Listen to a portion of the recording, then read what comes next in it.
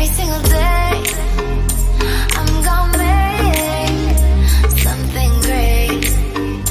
That's my way. Every single. What's up guys? Welcome back to my YouTube channel. My name is Rishi and आप देख रहे हो Rishi BeFit.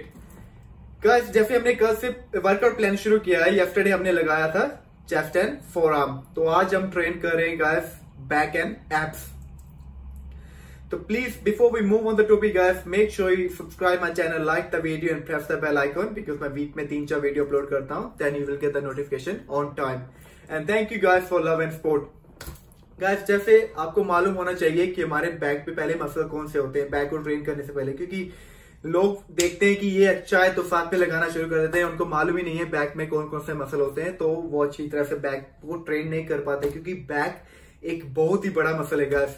हमारे upper back आता है, डेल्टोस आते हैं, हमारे लेग्स आता है, मिड बैक आती है, नीचे जो लोअर बैक आती है पूरी. तो उसको ट्रेन करने के लिए हमें डिफरेंट एक्सरसाइज करनी पड़ती है गाइस. अभी सबसे पहले क्या करते हैं लोग, जब हम लैग पुल डाउन करते हैं, ठीक है, हमने बार को पकड़ा है, नीचे लेके आ रहे हैं, इससे हमारा क्या ट्रेन होगा, इससे हमारे ओनली लैग्स ट्रेन होंगे एंड थोड़ी सी अपर बैक होगी. नीचे लोअर बैक पे कोई भी असर नहीं हो रहा है, क्योंकि ये लोअर बैक तक हम जा ही नहीं रहे हैं. जितना मर्जी स्क्वीज कर ले, नीचे तक नहीं जाएगा. तो इसको लिए हमें क्या करना पड़ेगा गाइस, आपको ऐसा पकड़ने से अच्छा है ऐसा पकड़ना पड़ेगा, ठीक है. अगर आप अपनी ग्रिप चेंज करोगे, नीचे लेके आओगे अच्छी तरह से, तो आपको स्क्वीज करोगे तो आपको नीचे तक पूरा पता लगेगा कि आपका मसल हर्ट हो रहा है.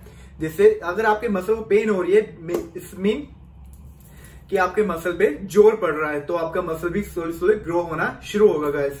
तो ठीक है, ये एक छोटा सा टिप्स मैं देना चाहता हूं, क्योंकि लोग ऐसे ग्रिप नहीं लगाते हैं जिससे उनकी लोअर बैक हमेशा वीक रहती है, ट्रेन नहीं होती है. मैंने यहाँ पे ऑप्शन दिया है डेडलिफ्ट का. अगर आपको डेडलिफ्ट अच्छी नहीं लगती है तो आप वो लेग्स के साथ लगा सकते हो, इसके साथ आप ये लगा सकते हो लोअर बैक की, ठीक है.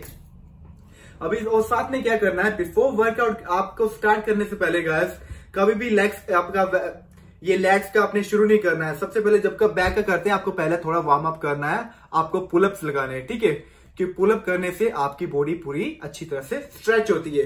पुलअप से भी आपको क्या करना है, जाके पहले थोड़ी देर 10-15 सेकेंड आपको ओनली वहां पे लटकना है, ठीक है, स्ट्रेच करने दो, फिर स्लोली आप पुलअप करना स्टार्ट करो, क्योंकि अदरवाइज आप अपने आप को इंजरी कर सकते हो गाइस, ठीक है. तो प्लीज इन चीजों को फॉलो करना, ये बहुत ही इंपॉर्टेंट है गाइस बैक लगाने से पहले, अदरवाइज आपकी बैक ग्रो नहीं होगी, ठीक है. वार्म अप बहुत जरूरी है, और आपको ग्रिप चेंज करना बहुत जरूरी है, क्योंकि नॉर्मली लोग ग्रिप नहीं चेंज करते हैं गाइस. ओके गाइस, मैंने आपको बैक में थोड़े से वर्कआउट दिए हैं जो आपकी पूरी बैक को कवर कर रहे हैं, ठीक है. एंड साथ में हम ट्रेन करेंगे एब्स में मैंने आपको थोड़े से एडवांस लेवल का दिया है, क्योंकि अगर आप गेनिंग कर रहे हो तो आपको वो जरूरी है, आपके हिप को थोड़ा सा स्मूथ रखता है, और साथ में आपका पूरा एब्स को ट्रेन करना, तो वैसे ही आपको मालूम है कि बहुत ही जरूरी है. अगर आप बैक ट्रेन कर रहे हो तो साथ में एब्स हो गए, तो आपको रिजल्ट मिलना थोड़ा जल्दी हुआ. अगर आप चेस्ट के साथ करोगे तो आपकी फ्रंट बॉडी ऑलरेडी टाइट हो चुकी होगी, बैक के साथ आपको कंपटीशन करने में थोड़ी सी तो इतना आपको डिफिकल्ट नहीं होगा, ठीक है. तो मैं नीचे आपको डिस्क्रिप्शन में दे दूंगा, तो आप वहां से स्क्रीनशॉट कर लो. अगर आपको फिर भी कोई प्रॉब्लम आ रही है, इंस्टाग्राम हैंडल मैं नीचे डाल रहा हूं, आप वहां पे मुझे टेक्स्ट करो. अगर एक्सरसाइज करना नहीं मालूम पड़ रहा है, आप मुझे फेसबुक पे कॉन्टेक्ट कर सकते हो, मैंने सब कुछ नीचे डिटेल दी हुई है. जो भी कोई प्रॉब्लम होगी आप मुझसे स्ट्रेट बात करो, मैं आपको जितनी जल्दी हो सके रिप्लाई करूंगा. Till then, bye bye, love you.